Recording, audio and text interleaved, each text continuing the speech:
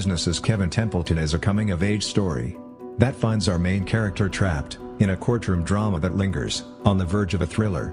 The narrator, Kiley Riley, Kevin's foster sister, will guide you through Kevin's past to the present. Kiley and Kevin both started their lives off in separate orphanages, only later to be swept up by the foster system.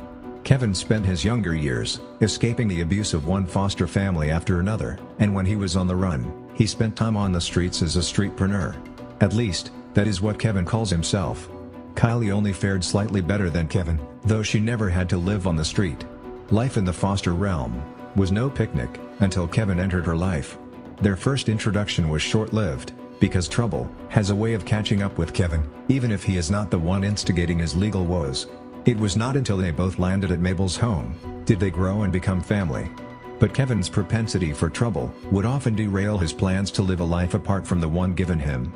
These skirmishes with the law finally catapult him into a courtroom battle that could mean a long prison sentence for insurance fraud. Meanwhile, a scrupulous FBI agent believes Kevin is responsible for more than the corrupt nature of a white-collar crime. When 8 missing members of Kevin's permanent foster family and 5 mysterious deaths leave Agent Sharon Alverson's special senses tingling, she refuses to believe Kevin is a mild-mannered citizen and a victim of identity theft. Over the years, Kiley has learned the ins and outs of law, becoming a lawyer, but recognizing that she is too close to Kevin to represent him legally, which means she has to rely on the talents of Artisan Kane to free Kevin from a retribution she believes he does not deserve. The question: who is Kevin Templeton?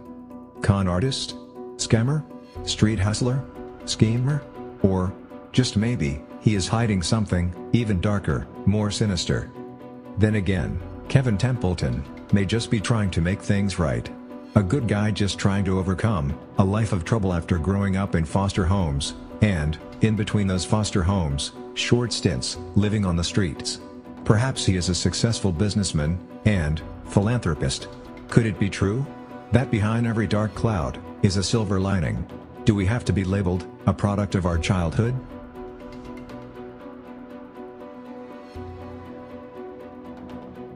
Doing Business as Kevin Templeton, by Kiley Riley, a novel by Arthur S. Newman.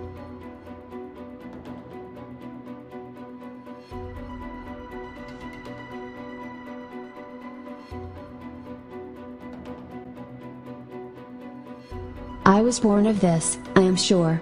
I did not have a say in the matter. I am here without my consent. If left up to chance, that would be my story.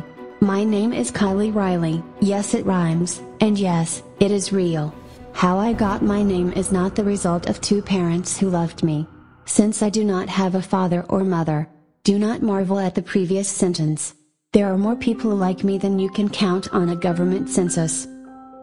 This story is about grit and determination. Kevin Templeton is my brother, but not by blood, as his beginnings were similar to mine. No mother and no father to claim as his own. I first met Kevin in a foster home.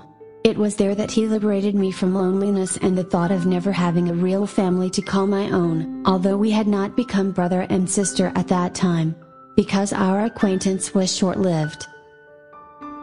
It was a few years later in another foster home that we bonded and became brother and sister, family.